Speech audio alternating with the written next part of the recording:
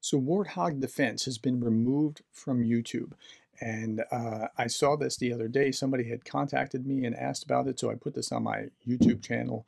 Um, Said a viewer notified me about it. Warthog Defense removed. Anyone know anything about it? And it made me a little concerned because if they can do this to them, they can do this to the rest of us that are supporting Ukraine. So Warthog Defense, this is their Facebook channel, and they were out there saying the same kind of thing here, feeling angry. Hi guys, first of all, thank you from the bottom of my heart for your support. It means the world to me. YouTube rejected my appeal right away. Well, what was the crime that they committed? Well, apparently they were charged with impersonation policy here. This is what YouTube says. Content intended to impersonate a person or channel is not allowed on YouTube. I don't know that they were impersonating anyone. YouTube also enforces trademark holder rights when a channel or content on the channel causes confusion about the source of goods and services it advertises. It may not be allowed. So I'll show you, this is what impersonation actually looks like. So this guy here is replying to one of my this guy is saying I interrupt speakers all the time. Well, that's kind of what I do. I show you what's going on and I interrupt and provide analysis. But this person is impersonating me. Um, at Professor Gerdes underscore Gerdes explains underscore. That's not me. And so this person is not me. And you can look at more about this channel and you'll see that this person just joined in December 2nd of 2023 in order to impersonate me and send people to a WhatsApp number.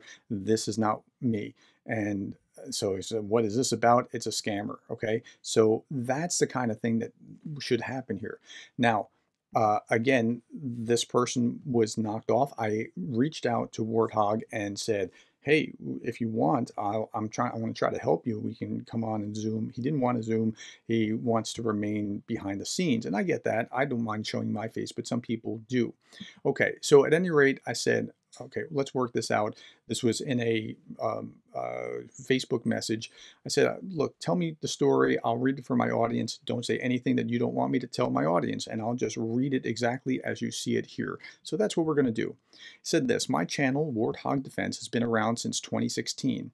Since the beginning, I have been making videos dealing with military topics. I write about current affairs, about military technology, strategy, and similar topics. When Russia's attack on Ukraine began in February 2022, I immediately started making daily videos about it.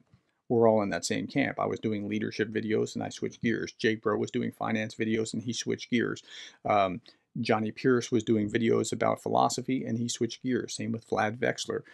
Okay, so I totally get that. I simply could not remain indifferent to such aggression by one sovereign state against another on European soil in the 21st century. I made 3 videos every day and so continuously from the first day of aggression until December 13th when my channel was deleted by YouTube. So what happened was YouTube has the power to say you're violating this policy, you're deleted. Now, here's what's happening. In the meantime, the channel grew from 300,000 subscribers to 630,000 subscribers in 2 years. Dozens of people and organizations from Ukraine and the world joined it with support, but also with information and videos about what's happening in Ukraine. And again, they do military video kind of stuff. It's not my lane, but it was a useful channel.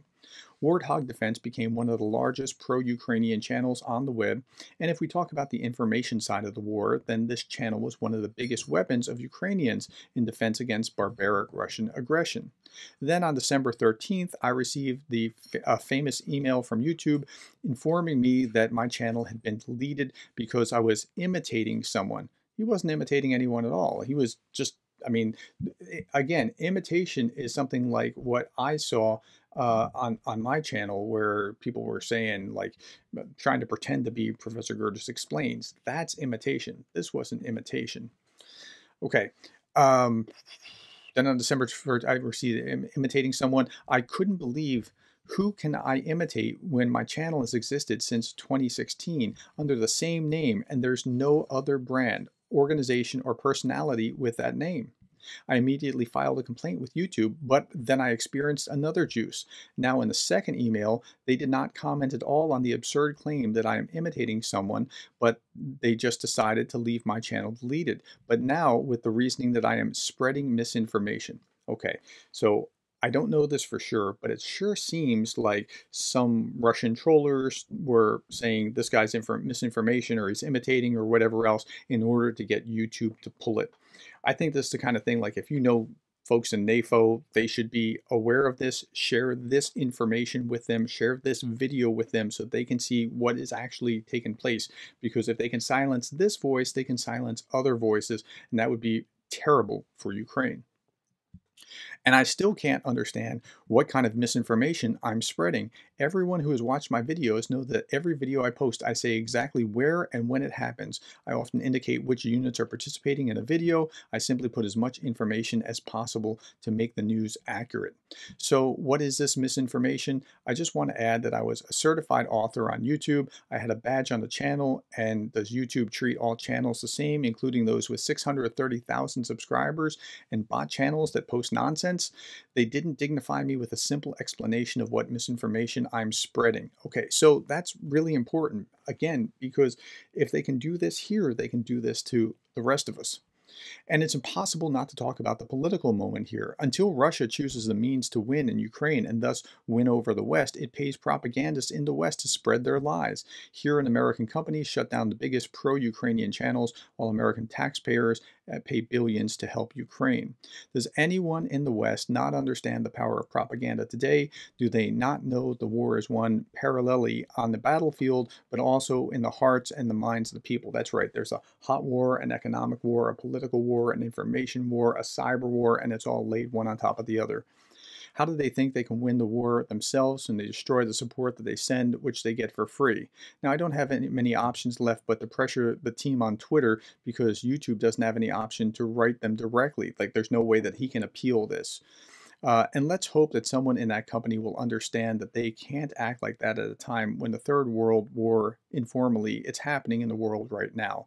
Here you go, Darren. Thank you. And I will write you now for my personal channel to know with who you're talking about. By the way, so he's, making sure that he's, offering that credibility to me so that, because we're just messaging, we're not, we've never met. We just messaged from his official account to my official account, that kind of thing.